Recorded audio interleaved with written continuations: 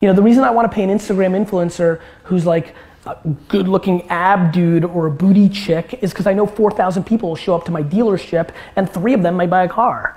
And I'm willing to make that bet. I have to at least taste it. I want to see what it looks like. How are you not curious?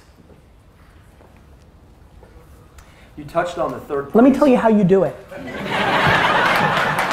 You go into Instagram, you search a hashtag, like whatever, you just search. Actually, you go into Instagram, there's a search bar up top, you search by location. So you put in your zip code, your town, it shows you the 12 most trending pictures within a 1 mile radius of your goddamn town.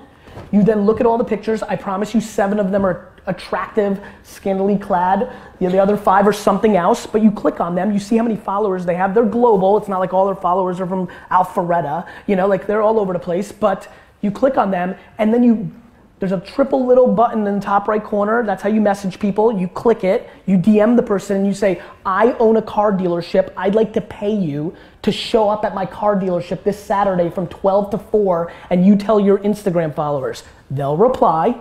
They'll say how much. You say, I have no idea, some weird guy told me to do this. How much is it?